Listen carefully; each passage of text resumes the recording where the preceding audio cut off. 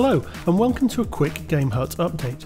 Firstly, and hopefully as you've just seen, I've finally managed to incorporate the new logo into the title sequence. Let me know what you think, or if you have any other ideas on how to use it, let me know in the comments.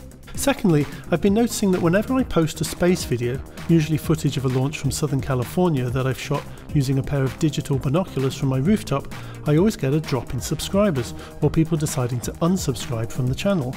Here's an example. The negative subscriber count is after I posted my latest space video where I was actually at the launch. Although I think the footage can look spectacular, here's a SpaceX launch that I shot recently for instance, clearly people subscribe to this channel for the games related content, and I can fully understand that. So I've just launched a sister channel to GameHut called Space Hut. Here you'll find all the space videos I originally posted on GameHut, along with a new video I've just posted about a mysterious camera feed that I noticed in the background during the latest SpaceX launch. I'm also hoping to do a live stream from my rooftop of the Delta IV Heavy launch scheduled for this Tuesday evening.